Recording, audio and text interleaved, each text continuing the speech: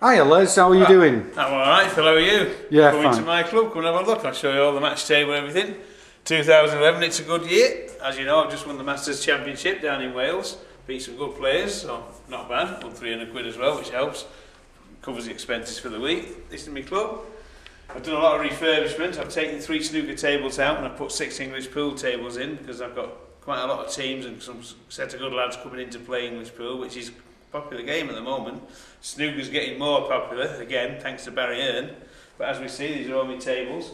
Most of them are sponsored by local businesses.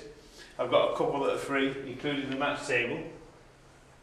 And as we say, as I say, 2011, fantastic year.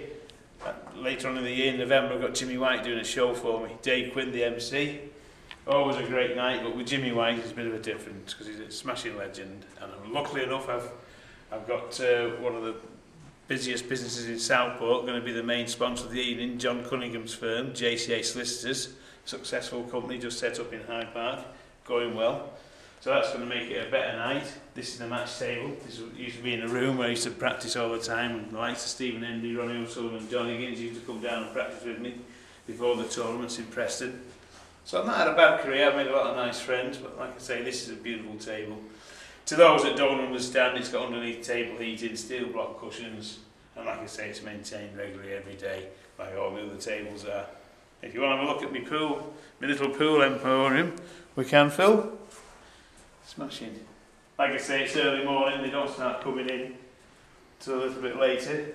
Get quite a few of the college lads, get quite a few nice sets of young girls coming in and having a game of pool as well, like, you know, which is good. At one time, it was always the thing, it was a man's game and keep out of the way, but the girls come in, they have just as good a time as the lads. Some of them aren't too bad neither. That's my trophy that I won last week in Wales. Yeah, little beauty. Took me 17 years to win this. It's for the over 40s. I'm about the oldest player in it. All the others are about 40 odd and they've all got good eyes. They don't wear glasses like me. But I got them. There's the doorbell. There's one of the first customers waiting to get in, but they'll have to wait, Phil. If we walk through here, here they are. My new venture. 6 English pool tables. I moved the partition, I put it here. Nice little bit of music playing in the background. Fantastic atmosphere. It's a great game. There's lots of banter and they take it seriously, but they have a good time as well, which I've always liked. A little bit of a laugh when I'm on the table. I'm not as serious as some of the other players. Perhaps that's where I went wrong. But as you see, all nicely laid out, ready to play.